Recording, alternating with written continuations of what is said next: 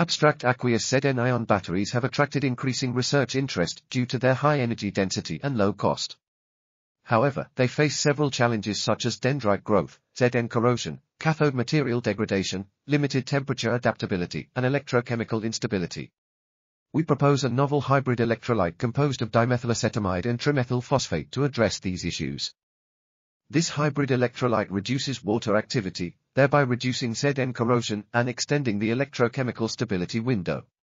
Additionally, it increases the operating temperature range of the battery. Furthermore, our simulations show that this hybrid electrolyte can reduce lattice strain on the NaV 308.1.5H2O cathode, thus prolonging its lifespan. Overall, this work demonstrates how the use of a hybrid electrolyte can improve the performance of aqueous Zn-ion batteries.